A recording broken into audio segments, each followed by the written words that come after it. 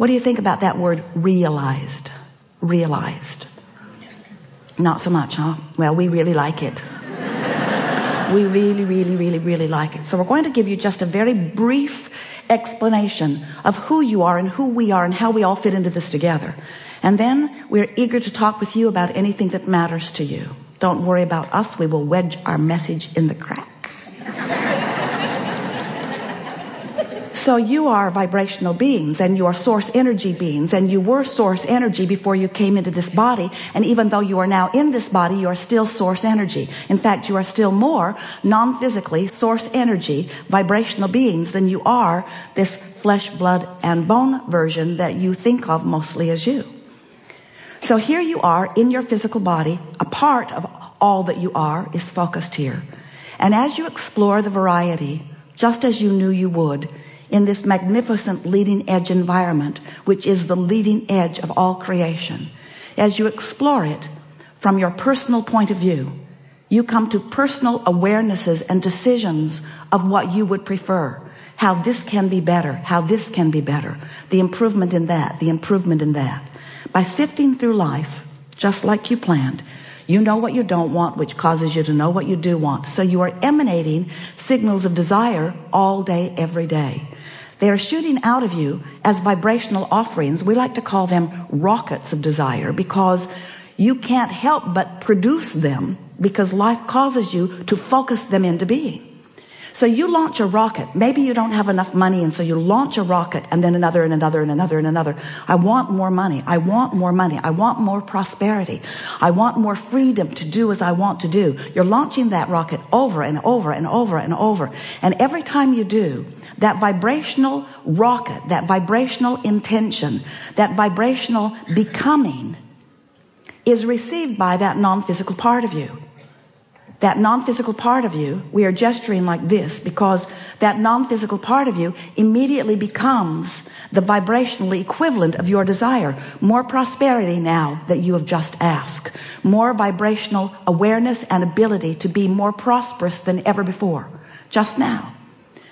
So that vibrational version of you, we are doing this gesture because we are wanting to imitate your vortex of creation. This vibrational version of you, which precedes all manifested versions.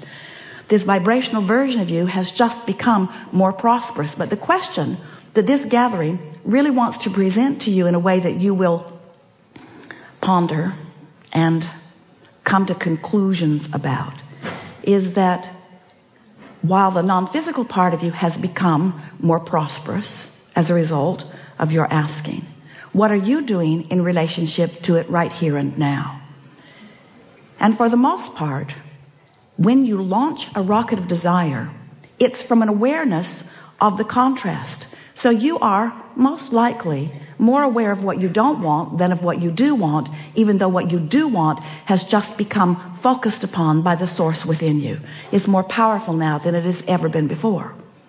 Now you can tell by the way you feel whether your focused thought in this moment matches that one. If it does, you feel elation, you feel excitement, you feel eagerness, you feel vibrationally up to speed with who you have really become.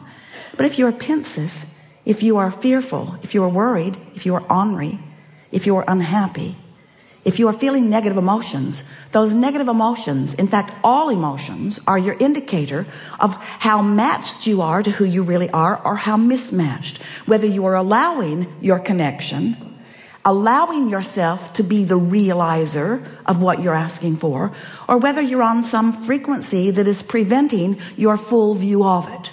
Because it's not that someone else is ever withholding anything from you, but you may very well be vibrationally mismatched so that you are not seeing, hearing, smelling, tasting, touching. You're missing the clues because you're vibrationally out of whack with what you set into motion, with what you ask for, you see. So we've been calling this gathering for a while the art of allowing, and it really is an art that you will nurture. It's the art of getting up to speed with who I just became. Life just caused me to become more But if life has just caused me to become more, and I'm beating the drum of my justification of why I need that or want that, I want that because I want it because I don't have it. We're beating the drum. I want that because I don't have it. I want that because I think I should have it. That person has it, and that person has it, and that person has it, and that person has it. Why don't I have it? And in that question of what's missing, you are fostering, encouraging, continuing to practice a vibrational frequency that prevents you from realizing what you're asking for. So in order to make this really clear for you, in order to make this so that you can really understand how it works, because we know in your ability to translate vibration, you are so good at it. You are seeing and you are hearing and you are smelling and you are tasting and you are touching. You are so good at translating vibration, you don't even know that you are doing it. You're so good at translating the vibration of this universe into something that you can realize that you don't recognize that you are doing that. So we are presenting to you some explanations of how these laws work in order to help you understand where, if we were standing in your physical shoes, we would put our emphasis on this eternal path of never-ending expansion. And from our point of view, this eternal path of never-ending joyous expansion is supposed to be fun. It is supposed to be fun. It is supposed to feel good. It is supposed to fulfill you every step of the way. And if there is anything less than that happening, then you're pinching yourself off unnecessarily. So the contrast causes you to ask, and it becomes a vibrational reality immediately. And our physical friends say, well, that's very nice for someone, that it is now a vibrational reality. But I want that vibrational reality to become more. I want to realize it fully. I want to be able to see it and hear it and smell it and taste it and touch it. I'm happy that you're happy, Abraham, that there's a vibrational reality. But I want that vibrational reality to be more. I want the money in my bank and the lover in my bed. I want more. I want more than this vibrational reality. And we say, then all you have to do is tune yourself to the frequency of your vortex. And it's not something that you will do instantaneously. In almost every case, it is something that you do gradually. But in every case, it is absolutely something that you can do. So if you've been listening to us for a while, you've heard us go on and on about law of attraction to the point that you're sort of tired of hearing about it. But it doesn't slow us down because it matters so much.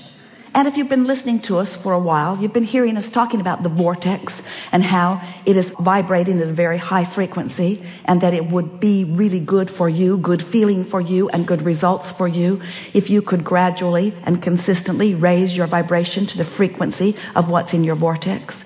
Because when you're up to speed with all that you've become, you're tuned in, tapped in, turned on. You feel wonderful. Things go well for you. You have good timing. You have good flexibility. Life is sweet for you, and those around you benefit just being near you. So if you've been listening to us for a while, you know about this vortex stuff.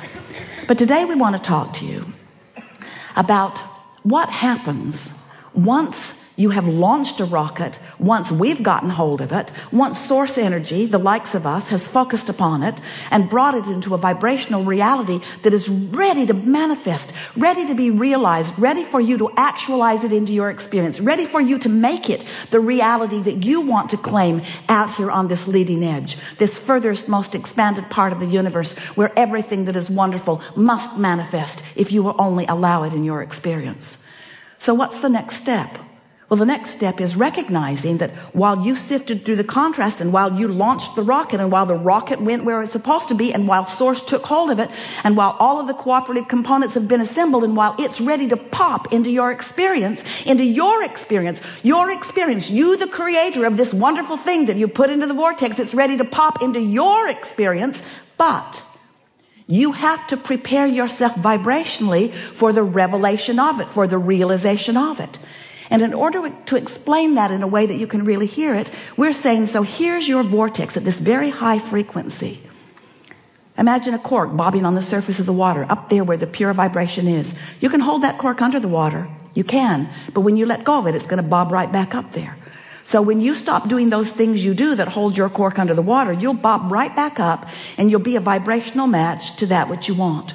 Happens every night when you sleep for a moment. It bobs up, that you grab hold of it and drag it right back down, usually, as you remember yesterday. So your cork is bobbing on the surface And when your cork is bobbing on the surface, when what you are thinking about in this moment, when what you are giving your attention to is absent of resistance, when you're not doing that thing you do that makes you feel uneasy, when you're not introducing into your vibrational frequency unwanted things, better said, when you are in a place of allowing, when you've been meditating, when you've been praising, when you've been appreciating, when you're tuned in, tapped in, turned on, when you are in love, when you are in that high-flying, good-feeling place, when your emotions are telling you how good you are feeling, then you are a perfect vibrational match to what's in your vortex. And what's in your vortex then, through the path of least resistance, can flow easily into your experience. But the realization of it is yours. We call that your grid filling in.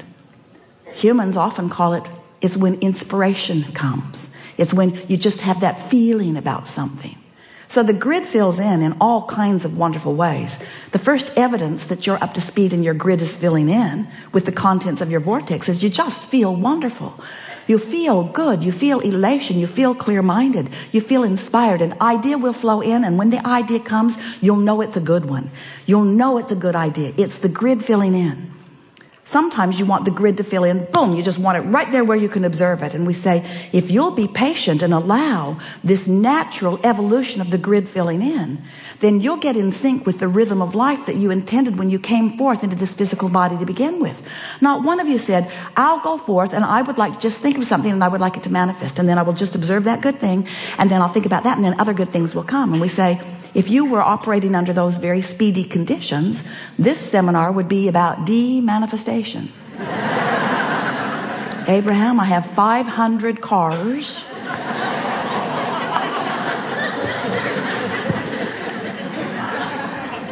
Too many houses to live in. This manifestation has gotten way, way, way out of hand. And we say, ooh, you know, the manifestation is delicious and we want for you everything that you want for you.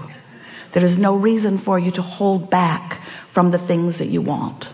But when you start to catch a glimpse of this rhythm, where life has inspired you to a desire and you're not up to speed with it because your life wasn't there already.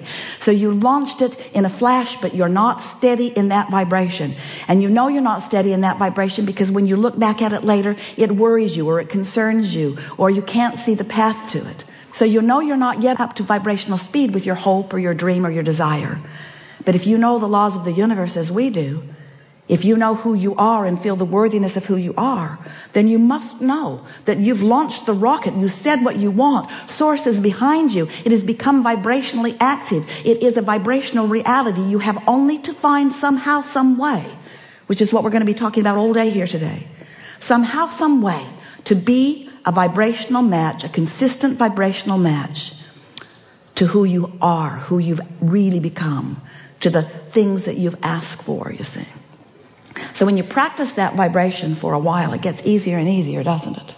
And as you practice that vibration, then your grid begins to fill in. And you are there in full resonance and awareness of the grid filling in. So when the idea comes, your feeling to act on it is right there.